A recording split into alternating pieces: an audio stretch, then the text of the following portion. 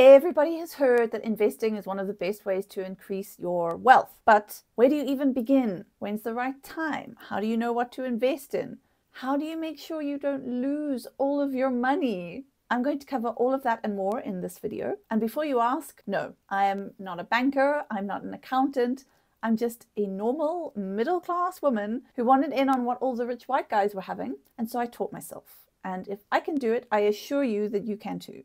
Okay, this seems like an appropriate moment to jump in here and underline the fact that I am not qualified to give you financial advice. Anything that you learn from this video, you are strongly advised to go and research yourself, because while I have done lots of research, I have skin in the game for a few years now, I'm not a financial advisor. Okay, back to the video. What exactly are you doing when you invest? In short, it's buying a piece of something in the hope that the value will increase and you will make a profit. You could invest in wine, in art, in vintage cars. These are all things that have quite a high barrier to entry, but the stock market generally is pretty accessible, which is why it's the most common way to invest. But that brings up another question. What even is the stock market? When companies want to raise capital or make some extra money for themselves, for their operations, they sell off pieces of the company to investors. That's people like me and potentially like you. These little pieces of the company are known as shares, and they get bought and sold,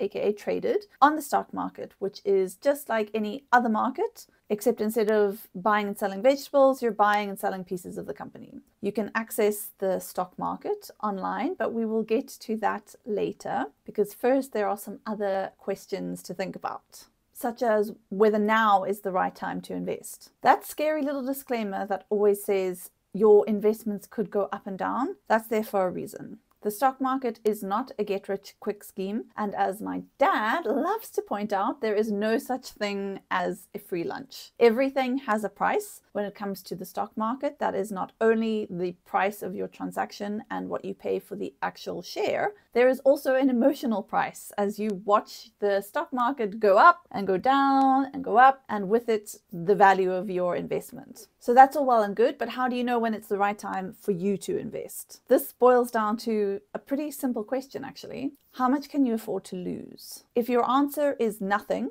you have no backup plan, no savings, and very little financial wiggle room, the answer is not now. You are better off finding a job that pays you better, building up your savings. The stock market is going to be there when you are ready. On the other hand, if you have a stable job, you have your savings, and you have some disposable income available to you, maybe now is the right time to investigate investing. So dive in, or you could slow down and take a much closer look at your finances. The things that should definitely slow your roll and grab your attention are things like expensive debt that is accumulating interest because you are only making the minimum payments, and any short or medium-term plans that are going to require cash, such as paying for further education or buying a house. Having credit card debt or short-term savings goals shouldn't necessarily stop you from investing, but they are things that you should think about before you dive right in, because knowing your financial priorities affect if and how much you are actually able to invest in the stock market. Okay, so let's say that you decide that you are ready to invest. What happens now? You need to get yourself educated.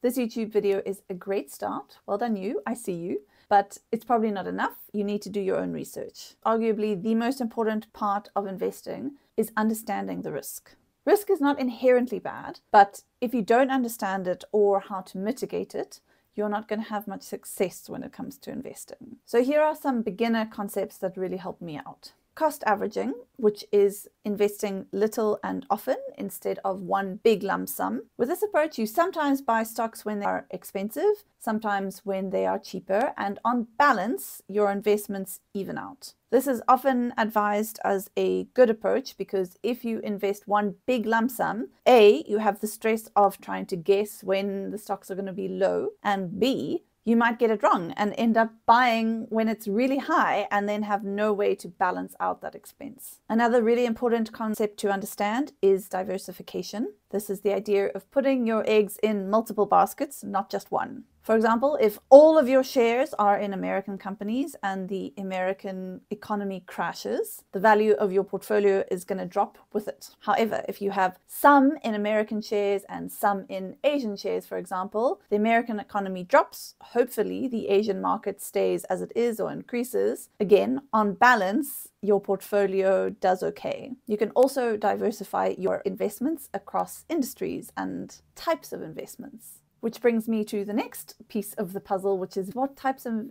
investments are there? Choosing the type of investment that is right for you will have a massive impact on your investment strategy. It helps to know what the types of investments are. So here we go. Government bonds. When you buy a government bond, basically what you're doing is lending the government a little bit of money for interest. And when you sell your bond, the government gives you the money back plus that interest that you've earned over time. This is often said to be super stable, however, not super high returns. Next up, the one that everyone's heard of, stocks and shares.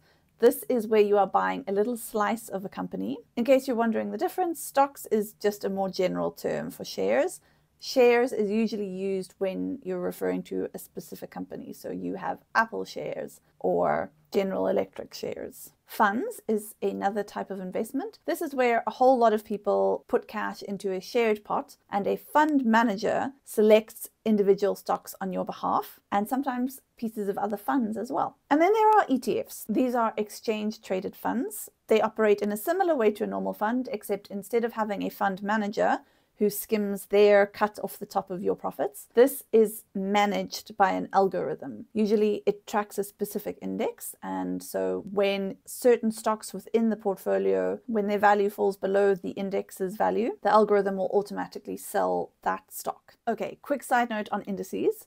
An index is a measurement for calculating the value of the stock market, and there are different indexes which measure different parts of the stock market.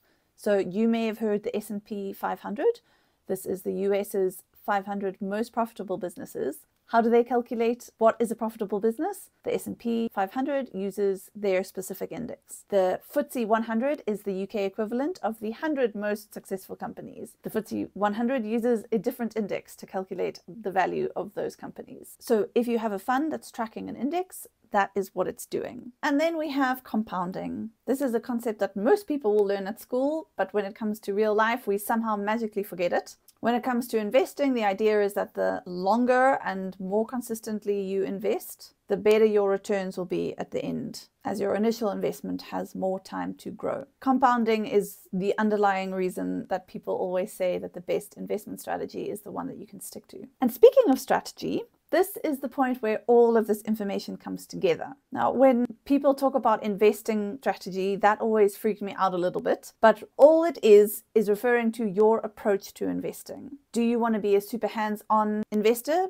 buying individual stocks and shares, or are you happier to have a more hands-off approach? That's all well and good, but there's still, I don't know. So what questions do you really need to ask yourself to understand a good strategy for your circumstances? How much time do you have on your side? The shorter the time span, the less time you're going to have to recover if the value of your portfolio drops. So if you have only a short amount of time, then you probably want to go with a low risk investment and vice versa. Next, how much money do you have to invest? ETFs or exchange traded funds are the cheapest way to invest, and stocks, individual shares, are the most expensive way to invest. Another great question is, what can your nerves handle? The stock market value goes up and down. If you are going to be freaking out every time it goes down, you want to be mindful of what you invest in. So if you have a lot of cash and you are excited by adrenaline, then go for it, do what you want. But if you are a little bit more conservative and tend to get stressed easily,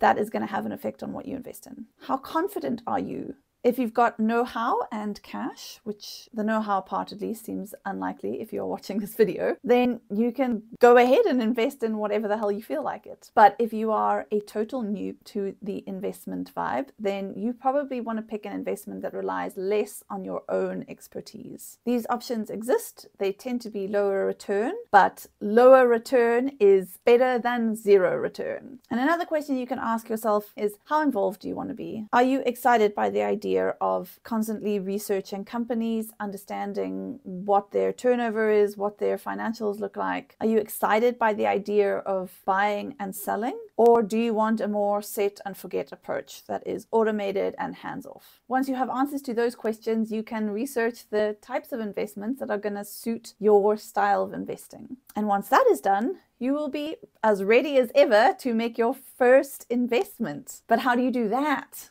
So many questions. So at this point in the video, we circle back to the idea of the marketplace. In the 21st century, you can access the stock market online. Usually you will download an app or sign up to get an account on an online platform. And from there, you will need to select a tax-efficient trading account, like an ISA or an IRA. Then you're going to need to transfer your money from your normal bank account into your trading account. And you're not done yet because you still need to buy the actual shares. On most platforms, this is super easy to do. You can click a few buttons, see what funds are available or shares. You probably will have researched which ones you're interested in seem appropriate for you beforehand. And then a few more buttons to buy. And from there, you can sit back, pleased in the knowledge that you have taken your first step into investing.